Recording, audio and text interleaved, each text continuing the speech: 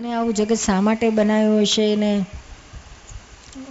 બધાને દુઃખી જીવન કેમ કરાતા હશે? તો ખરેખર જો વાસ્તવિકતા જો સમજવી હોય તો God has not created this world at all. આખી રોંગ બિલીફ છે. ભગવાને આ ગ્રહ ક્રિએટ કર્યું છે અને લોકો એવા ગુચાયા છે, એવા ગુચાયા છે, એવા ગુચાયા છે. The thing which is eternal, તમે તો ભણેલા છો, the thing which is eternal, N element which is eternal, how can it be created or ડિસ્ટ્રોયડ? આત્મતત્વ element છે, શાશ્વત તત્વ છે, એને કોણ ક્રિએટ કરનારો છે? અને આ જગત આપણને અત્યારે દેખાય છે, આ રૂપથી જગત એ જળ તત્વનું છે. આ તો કેટલા બધા પરમાણુઓનું કોમ્બિનેશનથી આપણે બધી જુદી જુદા આકાર ને શેપ ને અવસ્થાઓ દેખાય છે. આ અવસ્થાઓ વિનાશી છે, પણ મૂળ તત્વ જળ તત્વ છે, પરમાણુઓ એ પણ ઇટર્નલ છે. કેટલી બધી છે ઇટર્નલ એલિમેન્ટને કોણ બનાવે છે? એ પોતે જ આપણે જેને ભગવાન કહીએ છીએ, ભગવાનને પોતે આપણે ઇટર્નલ જ કહીએ છીએ. તો પછી ક્યાં વાત થઈ? બનવાનારની વાત થાય ને ડિસ્ટ્રક્શનની વાત ના થઈ.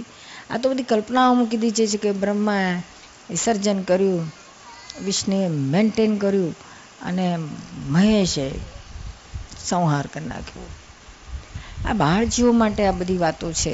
બધા રૂપક આપે છે. રૂપક એ જ વેદાંત પાછું એ કહે કે છે કે આ બધા આ છે તો પ્રકૃતિના 3 ગુણો છે, સત્વગુણ, રજોગુણ ને તમોગુણ. એના અધિષ્ઠાતા દેવો છે કરીને. એટલે પેલું એક્ઝેક્ટ આ ખબર ના પડે કે આ પરમાણુ જુદા રાખીને પ્રકૃતિથી પર એને આત્મામાં રહેવાનું છે. એ પહેલાં બધા રહી શકતા હતા અને એ લોકો એ રીતે આગળ વધતા હતા. હવે અત્યારે આ કળિયુગમાં, આ કાળમાં આ બધી સમજણમાં આવી શકે એવું રહ્યું જ નહીં. એટલે પછી એનું સહેલું કરી નાખ્યું લોકોને સમજવા માટે. જેમાં આપણા નાના છોકરા કેજીના જતા હોય છોકરા, તો એને ABCD શીખવાડે તો કેવી રીતના શીખવાડે? A four Apple, B four Bet, C four cat.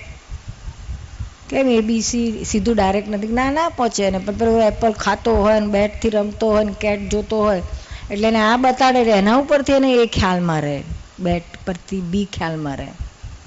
એવું આ બ્રહ્મા વિષ્ણુને એપલ ને બેટ ને કેટ જેવું થઈ ગયું છે. પેલું મૂળ ABC રહી ગયા અને બેટ કેટ ને એ જ આ લોકોના પાસે રહી ગયા. હવે એનું ક્યાં પાર આવે છે? કેટલી બધી વસ્તુઓ એટલી બધી ગૂંચવાડી છે. એક બાજુ કરતા નથી, આત્મા અકર્તા છે, બીજી બાજુ કે આ બધું કર્યું છે. બીજી બાજુ કે તું પોતે જ આત્મા સો પરમાત્મા કે છે. તો પાછું બીજો કયો પરમાત્મા? ભગવાન જ્યારે બનાવનારો. અને કે છે આ તો બધું ઇટર્નલ છે. ઇટર્નલ રહ્યું તો પછી તેને બનાવવાનું ક્યાં રહ્યું? ત્યારે સો મેની ક્વેશ્ચન. અને ચાલો એણે બનાવ્યું તો પહેલામાં પહેલો પ્રશ્ન એ આવે કે શા માટે એને બનાવ્યું? એને શું મજા પડી? તારી મજા ને અમારી સજા. અરે હું નહીં તો પહેલામાં પહેલો અમારો જ ક્લેમ હોય એને. અને હોય તો આવો ઉપાડીને લઈ જાઓ, અમે તમને નથી એક્સેપ્ટ કરતા. ના આવે. કેવી રીતના આવે? છે જ નહીં એવી રીતના બનાવનારો. ખોટી વાત છે.